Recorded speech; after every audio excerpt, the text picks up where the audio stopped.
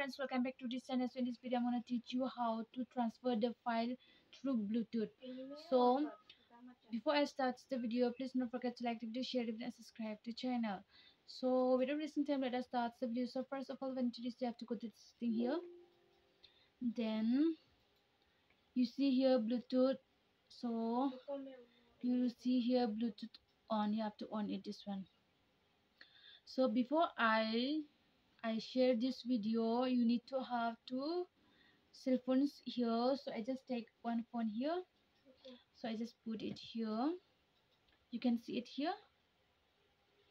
You can see it here. So what you need to do is you have to go to the setting from here also, in another phone also. You see here. You can see it here. You just need to go to the setting here. Then you see here Bluetooth. So you just need to press this one.